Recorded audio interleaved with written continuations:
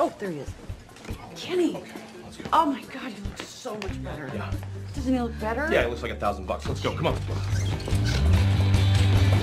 Come on, guys. We gotta hurry. Come on. Easy. We gotta go. Can you just relax? I can't. Oh, great. Kenny. That's my elbow. Oh. Are you okay? I think so. David, look what happens to you when you start running around like a crazy person. What are you talking about? He's fine. Come on, Kendall. Hop up, buddy. Here we go. Come on. What the hell's wrong with you? What's wrong with me? David! Look, this job has a deadline, and it's in 4 fucking hours. All right? And if you think I'm gonna lose a $500,000 payday because of one of Kenny's boo-boos, then you're out of your goddamn mind. Whoa, wait a second. You're making $500,000 on this deal? Roughly. I cannot believe you. Rose, listen to me. I can explain. You are making $500,000 and you were only going to pay me 30? You're getting 30 grand? I'm getting 1,000. You guys are getting paid? You're a liar. No. We want to renegotiate. No way. What? No David. way. No. You made your deal with me. I made my deal with Brad. All right? We're getting out of here. Recently, the Connecticut legislature passed a law requiring organizations with more than 50 employees to provide an hour of paid sick leave for every 40 hours they work. For up to 5 days of a year, employees, unless they are temporary workers or employed by a manufacturer, can call in sick and be paid for the time off. To know how employees be paid when they off, we should discuss employee benefits.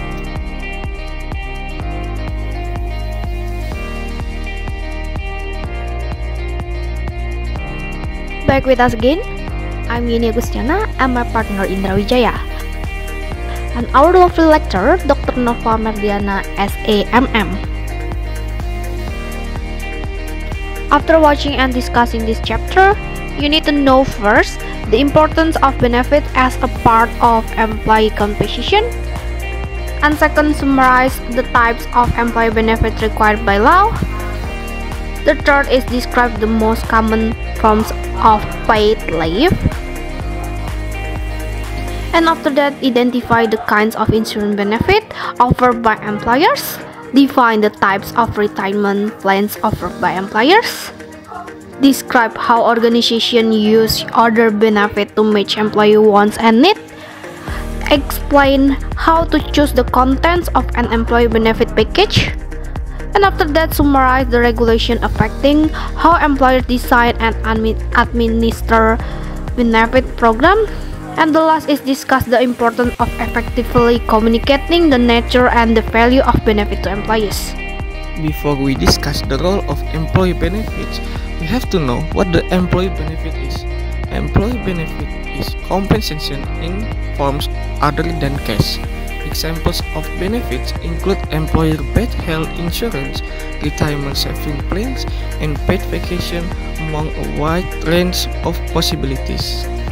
The role of employee benefit. As a part of total compensation paid to employees, benefits serve functions similar to pay. Benefits contribute to attracting, retaining, and motivating employees. The variety of possible benefits also help employers tailor their compensation to the kinds of employees they need. Different employees look for different types of benefit. Employers need to examine their benefit package regularly to see whether they meet the needs of today. The law also regulates benefit. The following are benefits required by law. First is Social Security. It is the federal and state governments require various forms of social insurance to protect workers from the financial hardship of being out of work.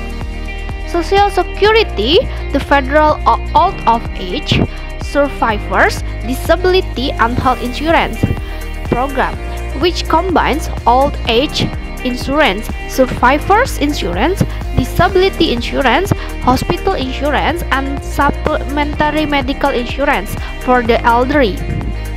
Then, unemployment insurance. It is a federally mandated program to minimize the hardships of unemployment through payments to unemployed workers, helping in finding new jobs and incentives to stabilize employment. And then, workers' compensation. It's that program that provides benefits to workers who suffer work-related injuries or illnesses or to their survivors. And then, unpaid family and medical leave. FMLA of 93 requires organizations with more or more employees within a 75-mile radius to provide as much as 12 weeks of unpaid leave after childbirth or adoption, to care for a seriously ill child, spouse, or parent, for an employee's own serious illness, or to take care of urgent needs that arise when a spouse, child, or parent in the National Guard or Reserve is called to active duty. And then, healthcare benefits. It is healthcare reform law passed in 2010 that includes incentives and penalties for employees providing health insurance as a benefit. Optional benefit programs. Other types of benefits are optional. This includes various kinds of insurance, retirement plans, and paid leave. Paid leave is organization often provide for paid leave for jury duty, funerals of family members, and military duty. Some organizations provide for other paid leave, such as time off to vote or to donate blood. And second is group insurance. When employees receive our insurance as a benefit rather than the higher pay, so they can buy their own insurance, employees can get more for their money. Because of this, most employees value group insurance. Retirement plans. There are two types of retirement plans. First is contributory plans, as retirement plan funded by contribution from the employers and the employee. And second is non-contributory plan, retirement plan funded entirely by contribution from the employer. Family-friendly benefits. As employers have recognized the significance of employees' need to manage conflicts between their work and family roles, many have added family-friendly benefits to their employee benefits. These benefits include family leave policies and child care. The following types of benefits are typical. First one is family leave. Family or parental leave grants employee time off to care for children and other dependents. Second, child care. Child care benefits may take several forms, requiring different levels of organization involvement.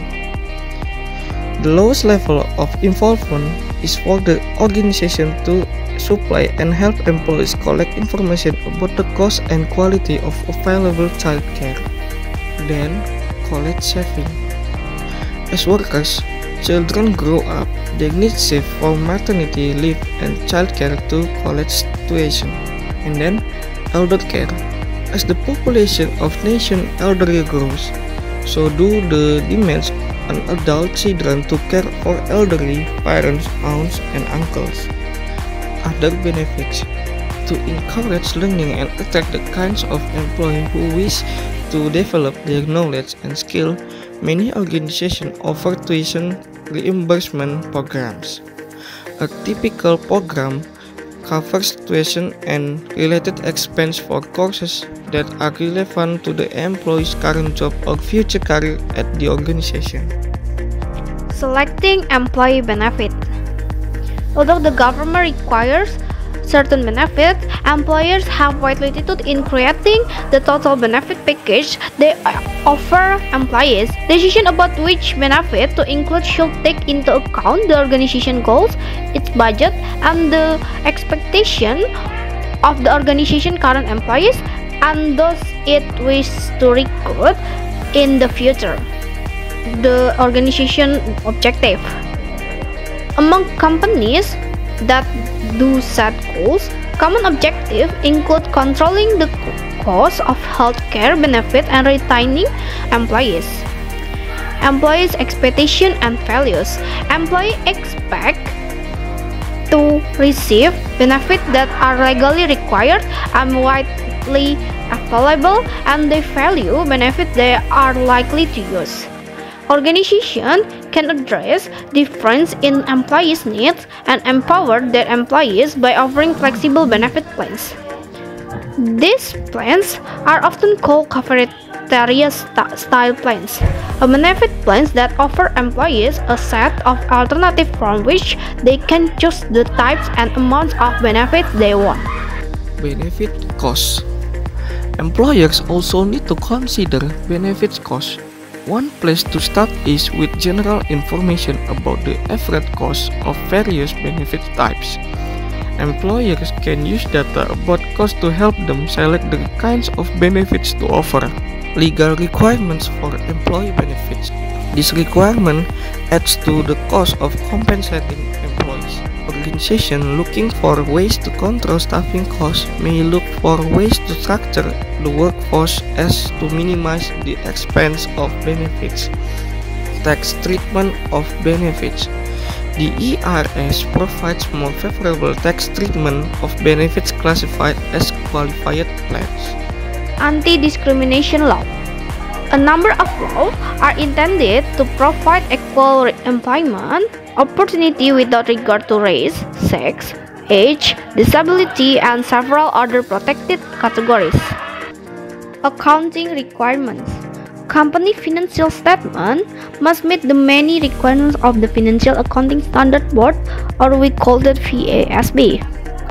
The accounting requirements are intended to ensure that financial statements are true picture of company financial status and the outsider, including potential lenders and investors, can understand and compare financial statements.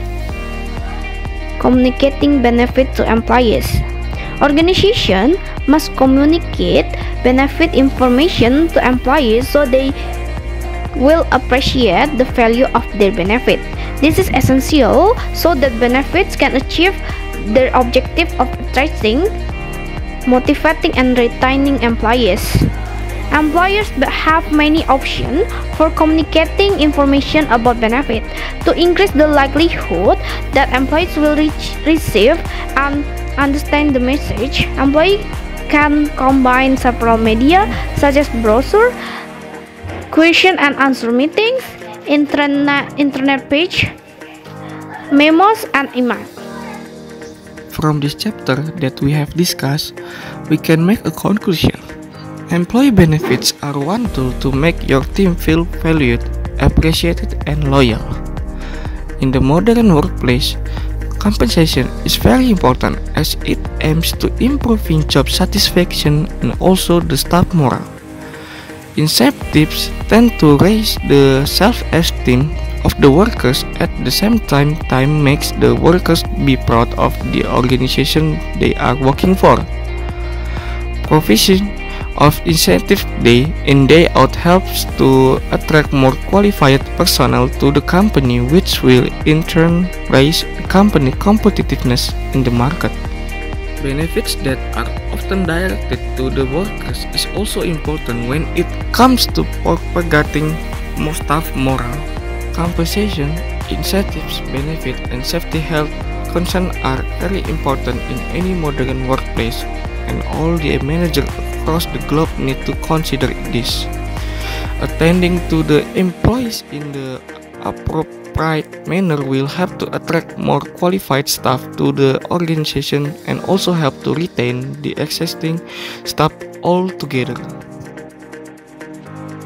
Okay, that's all from us. Thank you so much for watching this video. We will see you in the next video. Bye bye.